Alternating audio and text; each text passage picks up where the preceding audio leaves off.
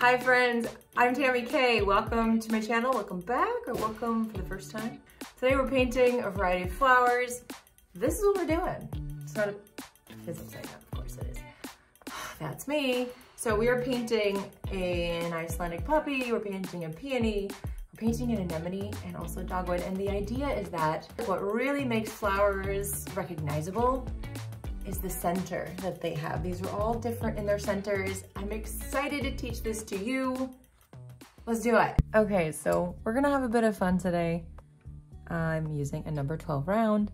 This is from the Christy Rice brush collection, her second one.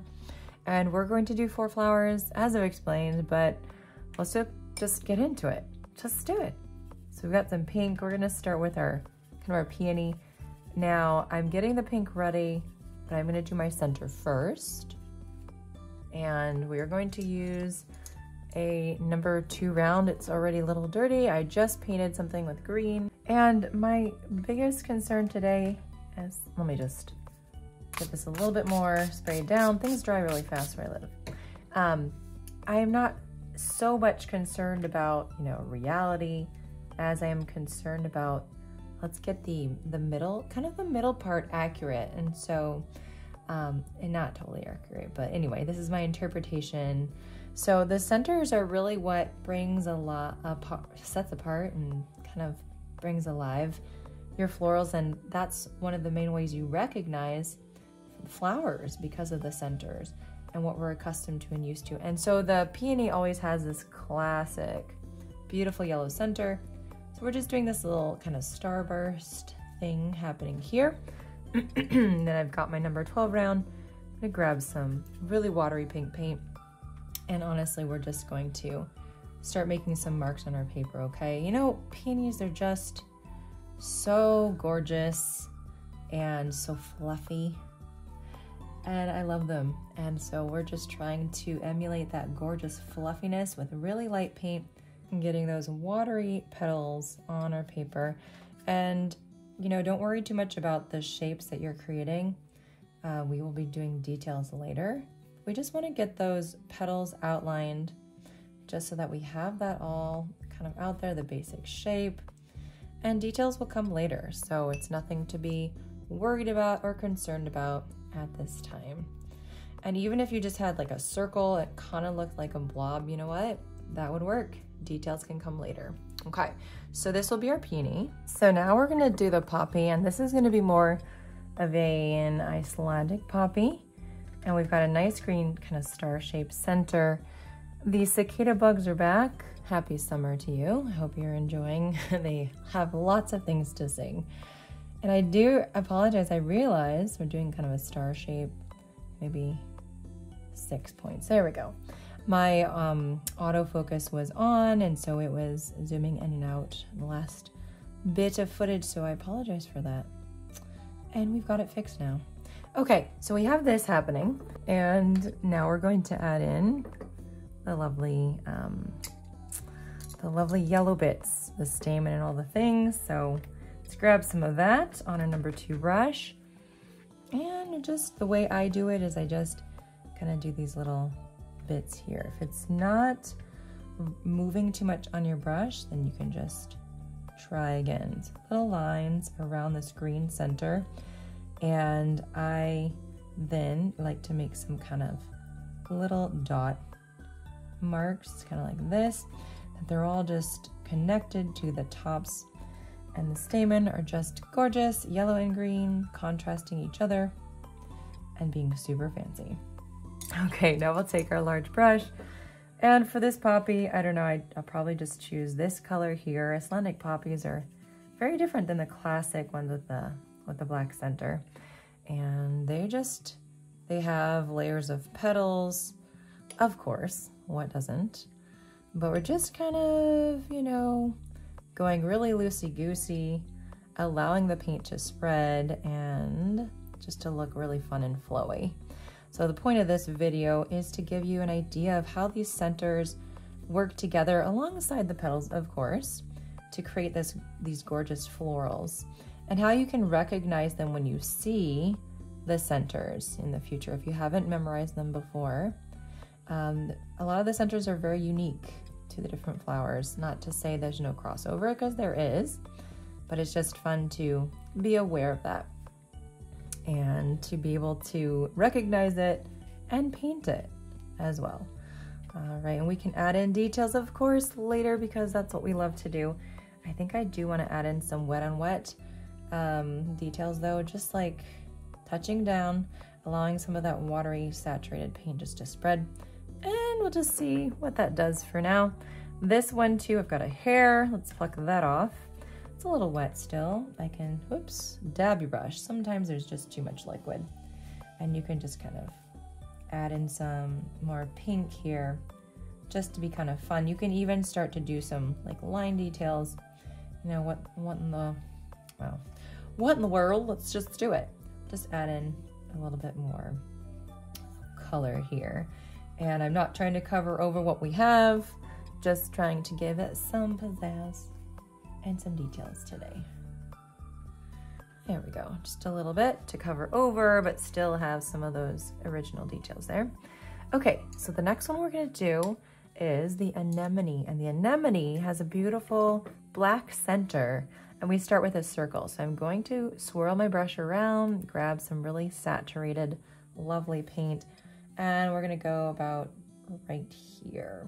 So I'm going to make a circle. I like to leave a little bit of white space just for a highlight, and you know, we might need a little bit more watery paint, and we're gonna make this bigger. Hi cicadas, how you doing? You're telling me it's still summer, yay. Except my kid's going back to school tells me it's not necessarily summer, at least not the one we've been enjoying. It's different now. Okay, all right, so now we're going to do some line details, and you can use this number 2 brush, or you could even grab like a liner brush, if I have one here, like this. Let's try that, really thin, and you're going to draw out lines. And so it's always kind of, almost looks like eyelashes, guys. So you want to go straight out from wherever your center is, straight out. You don't want to just like do, you know, to the side. You want it to be following where that center is. And I like to make them pretty thin. Sometimes they get thicker, that's okay. And just making sure that they're about the same length. And then to me, the fun part is adding in the dots. So again, the liner brush. I sometimes run out of, spreadability because we don't have enough water with the pigment. So I'm just trying to make sure I have enough. And we're just going to do these little stamen dots all around that center, just varying it up so that they're not all the same, you know, height. And that's great, just like so. And then when you are going to bring out the petals, you've got to be just mindful not to touch on that part, or we're going to have a spreading situation happen, which is okay. We go with it, but that might not be ideal. And so we've got some red paint here, mixing it where the pink was, just a slight variation, adding more water in, and we're going to attempt to do this. Okay, so we're just doing this lovely light petal here. There's a lot of petals on anemone, and we do want them to touch. We'll do probably some petals in the back, and then when things are dry, you know, feel free to do a bit more petals closer, or draw the petals closer to everything so that, you know, they're closer to that middle section. But right now we don't want to touch down, so we're just being extra careful, and that's okay to do. All right, how are you feeling about this video so far? Are you enjoying your painting? Okay, one more. This is kind of that awkward area.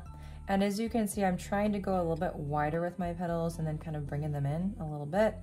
But yet then going around and making sure that they touch, basically touch each other so that it's a nice tight floral situation. And then you can also go behind, maybe some lighter paint, go behind and just do a few more petals too here. And there's a lot, they have a lot of layers, so don't be afraid to put that in and emulate that in your floral painting. Let's just close up some of these gaps too. And And okay, so that's our anemone for now. And then the last one here we're gonna do is a dogwood. For our dogwood, we are going to pretend that we're doing white. And since I don't have white watercolor, usually you don't have white watercolor, you kind of use like a tan color or a gray color, bluish color, and then we fill in the details. So I've got that mixed up there. Going to grab my number 2 round brush. Of course, that's what I've been using. And we're going to do these little, kind of like these little balls that all stack together in a circle and create that pretty center. So a little bit more water, and want to leave a little bit of space between them too. So we're just kind of matching it up to what we've already done, really close together, and it's going to create a circle for the center of our dogwood. Why dogwood? I don't know. I have to show you guys my sample. My sample is right here, and these are just some sketches that I did of real florals in a floral book, and I thought, you know what fun it would be to do a video on the center so that we can recognize what things are. So I think it got bigger than necessarily it should be, but you know what? It's art. We can do what we want, and that's okay. I'm gonna grab some pink. And I've got kind of this gray mess over here, but we're just going to use it. So they have these really interesting 4 petals that are skinny. They go out like this and kind of come out like that. Actually, they kind of come out more than that, but we can just do it how we want. And so they are directly across from each other. So we're going to emulate that. And I feel like, oh man, that's really darker than I wanted. So I can just take a clean damp brush and take off some of that paint. The idea is that we are marking out the space and then we'll add our details. And so we don't really need that to be very dark. All right, let's do the other ones here. And so they are going to be touching each other, well, at this connection point here, but the actual petals don't need to touch, like out here. I don't know why I think that they would. Anyways, and then one more. This is that awkward part for me where I'm like, okay, angle your brush. And let's try to get this right. You can also rotate your paper, but it is taped down because I'm trying to keep it in place. So I'm not rotating, but you rotate your paper if you need to and if you want to. This one is really perfectly round. How funny. So just kind of like that. That is my dogwood for today. Just like so. Pretty simple, not too hard. And then I'm seeing in some places, some of these dogwood have some really cool like markings right at the tips in the middle. So I'm just gonna wet on wet put in some green here, and we will let that dry and let that kind of spread around. Okay, I say okay a lot. Okay. So now we're gonna start going back to our florals and hit them up with some details. So we may do 2 layers of paint, we may do 3. It depends on how we feel, because honestly, I usually end up doing 3. So, and I already did a little wet on wet, which it got a little wonky, but that's okay. We're doing a mid-tone here. It doesn't matter if it got wonky because you can paint over it. And now we can get a little bit of that white space as well. So I do have a little bit of a sample. It's for a tutorial that I did. It's already posted on my YouTube, but just a little bit. Here, let me move this around. Because I do follow reference photos, I try. I find that to be helpful. So we're just gonna do some nice dark bits here and then kind of gravitate it upwards and getting some more. And I do like to do a lot of it around the center. And so you don't have to, do the marks in the same way. I will be spreading this out with some clean water. But sometimes I just want to go a little darker and just, kind of see how that goes. And it looks a little wonky now, but we're going to clean brush, dab brush, spread paint. And you'll see what I mean in a minute when we're just trying to put that color down and, make some pretty marks and make some fluffiness that we didn't have before so that we can get our peony to look like it has a lot of fluffiness happening. And if you have not heard before, I am not a realistic painter. I paint loosely and I paint for joy's sake. That is a wonderful term coined by my friend Christy Rice, who has an amazing watercolor channels, and on YouTube just has amazing ideas. I love her work.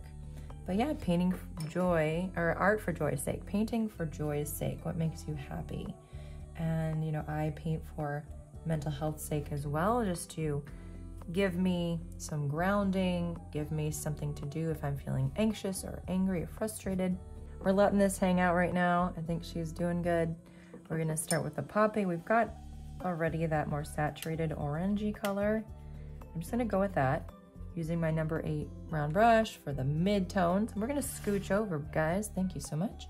So these poppies, I mean, they, you know, we can kind of do the same type of thing.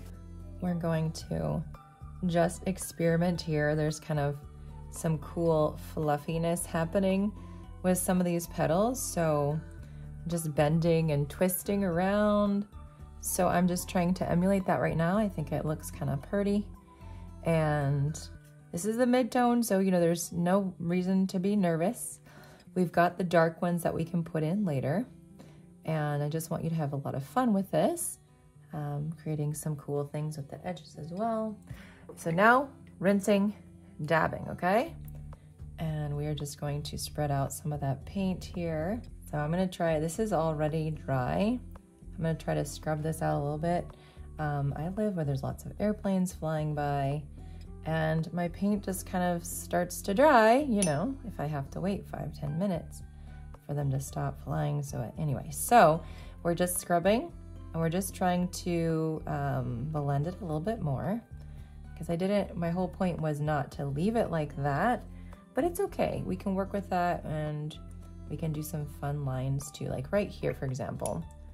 My whole point was I wanted to just, you know, blend things out pretty quickly so you have some texture, but then you can see that you've got some cool kind of petals that are overlapping. Some of them, I'm gonna just kind of like etch that one out, overlapping, or, you know, they're darker here. So you've got them overlapping the ones underneath, and we can still show that. So now we're seeing some more dimension, and just blending it gives a lot more texture and fun to this beautiful, beautiful poppy. Don't forget to paint in some of that white space too, so that it has a bit more of a natural look. And I like to paint kind of underneath there too, because the white of the paper is really not what we're supposed to see or what we're gonna see. But it's okay if you do. It's not a big deal. It's not gonna harm anything. All right, I'm always trying to paint fast. When the planes are flying more frequently, and I'm like, okay, paint fast, because you know there's gonna be that hour or two where they're just like flying over and over and over. So, all right, we're gonna get to our anemone. Got my number 8 round, more of that red paint here, more saturated. It's okay if it mixes in with purple, it's not a big deal. So we're going to try to emulate petals again, just kind of like these other guys. And this is that second layer, so you know we can do a third and just create a bit more contrast and that kind of thing. So I'm just looking at my reference photo here and just, you know, adding in where I feel we need some fluffy petals. And then I'm just going to blend out while I have the time quickly to blendy blend. Some of this is going to be a bit more stark and others might be, you know, thinner lines. And just kind of figure it out as you go. I might take some of that off of there. And a little bit here for some of those marks. So this is just experimenting. You're experimenting, you're placing the colors, you know, that underpainting part, and you're just kind of seeing what's going to make this look more 3D. And right now, since it is that underpainting, it's just going to be, and let's get some of this filled in. You only have 1 or 2 brush strokes to see that starts to bleed. And so you just have to be careful as you're going around these. You can't really go around them too many times if you want to keep things from turning gray, you know. And so like with this one here. Okay, The big details are what I'll put in later as we start to, you know, use the detailed brush. So we can add in a little bit more dark color too right now if you want. And just kind of leave it. This one is going to take a little bit more work when we add in those details. So we're just going to let it hang out and sit and go to our dogwood next. So for my dogwood, I want to do a little bit of light pink here, kind of just overall. And then we're going to do some lines too, line details later. That will be our last layer of paint. So here I'm just, you know, adding this on, and I do want to keep it really light, and I'm blending things together. And you don't have to put this if you don't want to. Just creating a couple different tones. You know, we were gonna keep it white, maybe we're doing pink now. You know, just gonna play around, fill in that little center the best that you can. Don't worry about it too much. Don't worry, actually, don't worry with painting. There's really no place for it. Blendy blend. There's many petals out there in life where there's lots of different tones and shades in the actual petal itself. So you can kind of do whatever makes sense, whatever you like. Okay, now it's time to start etching out some details to your flowers. So if you want to go really dark, you can. You don't have to. I find that it just gives a nice realism to your florals. And so, you know, you can kind of use that to etch out some petal spaces if you'd like. So look at how I'm holding my brush. I'm actually holding it pretty tight for, you know, being a loose floral artist, because I do want to get those marks, you know, very defined, at least for what we're painting today. A little bit of a line there. And this is just going to, I'm kind of going over that second layer in some ways of paint that I put down, which is that second layer. And this is helping us to define the edges, and then, you know, causing some of these petals to come forward, and maybe the other ones to recede, and that's just gonna help with our fluffy look. So I'm not doing all of them like that, and I'm certainly not keeping it just to the petals in front, but I'm finding, you know, this really helps for that realistic look. Not that I'm going for that, but it's just going to give a really nice fullness and 3D look to your florals. So now you can take your number 8 round that's been dabbed, and if you want to, you can kind of blend out some of this, or you can just leave it. I kind of liking this, but I just thought maybe a little bit of blending, at least just to show how you might do that. And I feel like you don't really have to do much. You could even just leave it like this too if you want. I think over here they're kind of craving some definition too. So I don't know, what do you think? I think that's pretty good. And then for our center, I'm just gonna go around and put in some more yellow. And actually, I'm not seeing that show up much, so we're gonna grab from this orangey yellow just to accentuate some of these stamen right here. And I'm just gonna little in the center, just a little bit. We don't have to worry too much about it. Just kind of let it chill right there. All right, for our poppy, we're doing the same type of thing. We've got a little bit more orange here, a little bit more concentrated. So you can do a different color, or you can do some more concentrated version of what you already have. And so with these, you can do some lines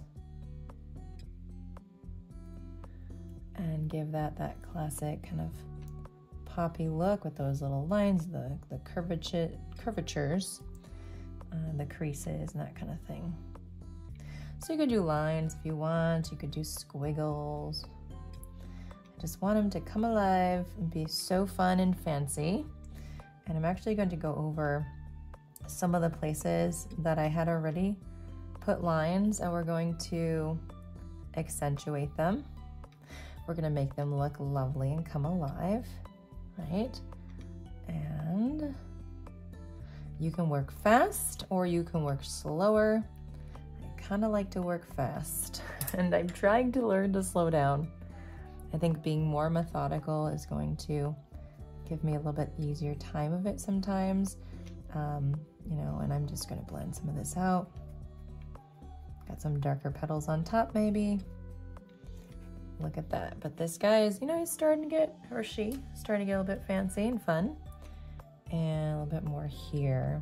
These Icelandic poppies are just so very different than the classic one with the black center, and I just find them to be so beautiful. All right, a little bit more orangey there. And I'm going to darken up my green a little bit more. A little bit more concentrated green here. Actually, having to really scrub it. There we go. So a little bit more. I'm not covering up the green that's there. I just wanted it to be a little bit more, stand out a little bit more. And trying to clean my brush. There's so much green all over. When I dip into my yellow from my green brush, you know, with my green brush, we get a lot of contamination, so, but that's okay. All right, there's our center there. You know, I actually want to add a little poppy bud because the classic poppy bud is going to make this look like a classic poppy. So let's just add one in, because why not? It's never too late for pizzazz. So we'll have to add it in now, but then we're going to have to add in some greenery and things over it once it's dry. But we can do the stem now. So I'm going to do that at this point. And then we'll add in the other green parts that we need to. So it's a really beautiful, beautiful arched, look at that, arched stem. And he's disappearing underneath, behind, whatever. We'll come back to that piece. So now we're gonna do the anemone. And I've got the red here on the palette. So I'm gonna get that ready. I want it to be concentrated, but I don't want it to be so thick that I can't paint with it, you know? That's just not helpful. It's not helpful. Okay. Let's etch in some beautiful marks here for our anemone.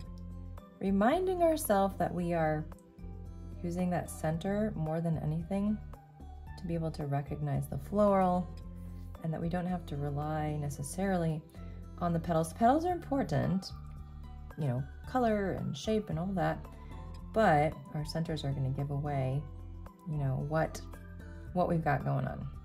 And so I'm just trying to kind of remember, you know, where the petals were, and we have where the petals, because the ones that are in front versus the ones in the back. So I'm going to take my brush here, it should be clean. Again, blendy blend as we did before. Just kind of blending some of those lines out and creating some depth here. And of course I have the texture that we already put down before, and I love that. I think that looks good. Just a little extra now. And just creating some more of that beautiful floral. Let's grab our little number 2 again. A little bit more of these lines. So I had been using the number 8 to do some of this work, and I realized, well, it's just blobbing on so much more paint. I didn't have, what am I doing? A lot of control over, you know, the lines and how thick or thin. And so I just switched to this, and I love it. It's working for me. So this is, you know, it's still pretty loose. We're just etching out, you know, some corner parts here. But we've got our classic center, we've got our pretty flower coming together, and of course, once again, I do want to put in some lines. So we will do that, and then we will end with our dogwood, and then you can step back and see your whole thing and kind of decide how you like it. Do you feel like it ended up looking how you wanted it to, and maybe, you know, maybe not. You can always try it again. I'm just using my brush just to kind of dab and take some of that bright white away. And we're left with a little bit of gray, which is actually okay. I think that works. It works. So clean number 8 round. Do I want to blend these out? Not necessarily. I think I'm just gonna leave it, probably, as I'm still painting. And now we just have a pretty anemone right there, doing her thing in all her glory. Okay, the dogwood is the last one. As we're sitting here, I'm gonna grab some brown on my palette. I did want to just add a little bit of a stick situation here. And he's gonna be kind of wonky. And maybe, you know, the stick is there and it kind of comes out this way. And he's just attached like that. Just to give it a little bit more of a realistic look. A branch right there. Okay, there we are. And before we add in our lines, I do want to darken up the center of these. So more saturated paint and just little circles, little dots, I should say. Stippling, but slowly and methodically. There we go. And before I do this, let's tackle this guy, because it's actually pretty dry.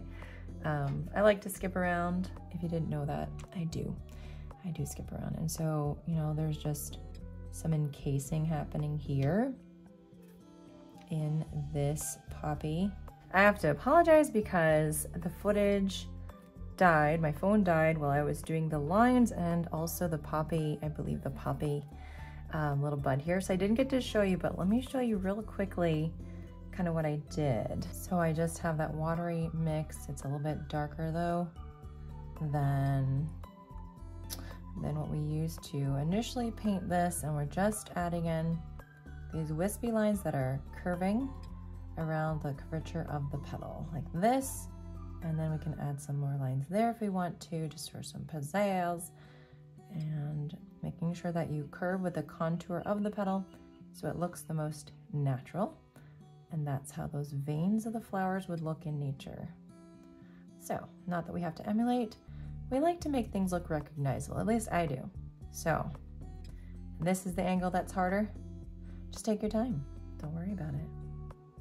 And those are our flowers, our peony, our poppy, our anemone, and our dogwood. All right, friends, I had so much fun painting the centers and the flowers. I hope you did too. We kind of talked a little bit randomly about some of the things, but I just hope and encourage that you can have a happy and positive narrative as you're painting, as you're learning and discovering what makes you creative, what makes your heart happy, and how you can take care of yourself. See you guys soon on the next video.